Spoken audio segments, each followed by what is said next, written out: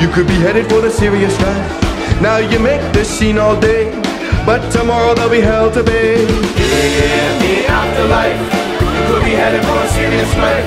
Now you make this scene all day, but tomorrow there'll be hell to pay. People listen attentively, I mean about future calamity. You made the scene, as promised. Well, you look fab as a flapper.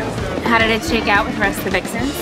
As far as anyone else is concerned, Midge and I have been stricken with a 24-hour influenza and we're self-quarantining. Well, it means a lot to me that you came and that you're willing to perform. Veronica's over the moon about it. So am I. Well, as you say, it's Halloween. If we can't let our mask slip tonight, then when can we? Come on, let's get you ready. To the body.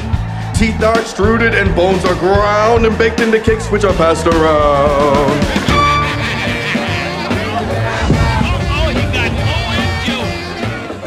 So, Randall, you didn't write the Milkman comic? No, but I sure wish I had. Best story Peb published last year. Sorry, I can't be more help. Jonah, did you write the Milkman comic? No, between us, I didn't think it was such great shakes either. Did you write the Milkman cometh? Or do you know who did? The Milkman. Yeah, that was one of Ted's stories.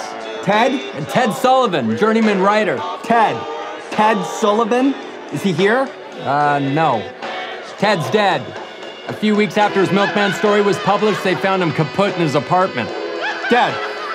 How? Hung himself. Left a note saying he'd never write another story as good as the Milkman one.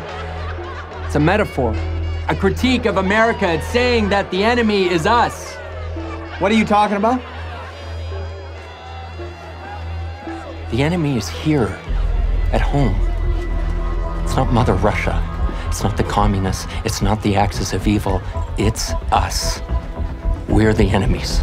Wholesome, conforming, homogenous America.